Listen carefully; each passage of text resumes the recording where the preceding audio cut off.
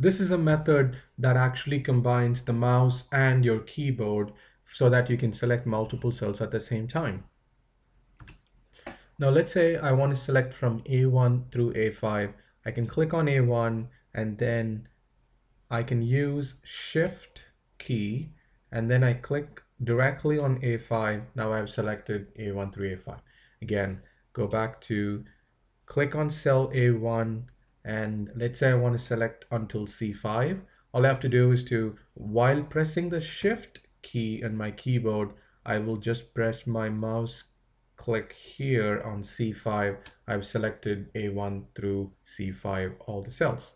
And this is again a method that if you prefer using your mouse, you'll probably find this very useful and very effective. And also, if you have, if you want to select from, let's say A1 through a random point here, let's say B18, then I can use my Shift key on my keyboard and then click here. I've selected all the cells.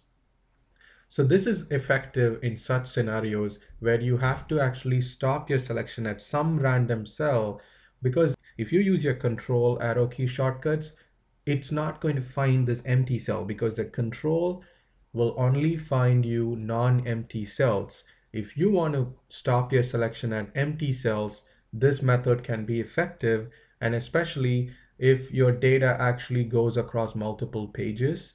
And if I want to stop, for example, here, then I can just stop here. So this is easier to do with this approach because you can stop at a random cell, you can stop at an empty cell also, and that would not be feasible if you're using the control shift shortcut combinations, for example. And also, compared to one of the other methods that we studied, which is the mouse click and drag. For example, if I want to select A1 through B18, I can select A1 and then drag all the way through B18. Of course, this is also possible and feasible. However, if you have to select across pages, dragging across pages would be a little bit more challenging and not the best use of time. But if you could just click A1 and then go anywhere you want, Shift left click will get you to the end cell that you want to select.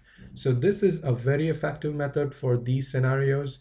Again, remember that each method has its own benefits, and also some people get very comfortable with a certain approach and they are very effective and efficient in using that. So if this is your method, please go ahead and use it. There's no best method or the right method. It is whatever that you feel comfortable using and you feel that you're being effective is the best method. What I'm giving here are recommendations. The scenarios where this method would be helpful versus some of the other methods, but please try on your own and practice them and then choose the method that works best for you.